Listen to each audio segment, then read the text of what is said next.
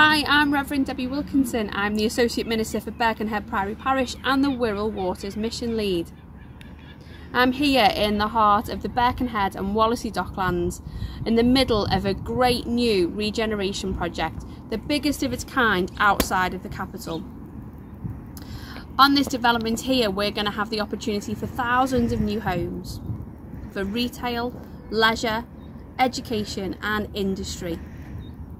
And my role here is to create community, to see what it means to catch on to God's vision for what He would like to do here in the Wirral Waters.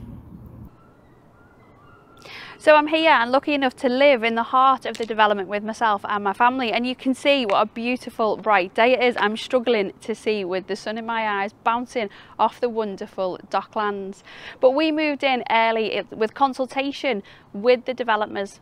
We want to be here as community begins to grow, and we've had full support of Peel Holdings as we do that. So we're really looking forward to seeing what it looks like to create community here on the Wirral Waters development. I'm on my way to our weekly gathering.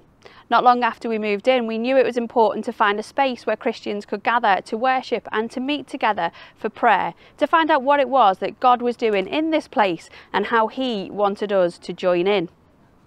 Wondering where we were going to meet in our new development, we spoke with the Peel Holdings.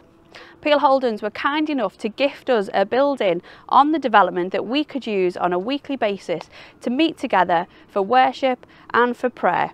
We meet every Wednesday at 7 p.m, and once a month we gather together as a community to share in food and communion.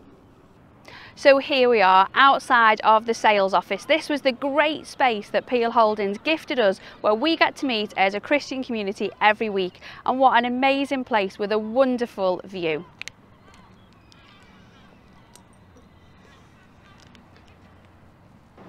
Over the coming months, we would love to see our Christian community grow.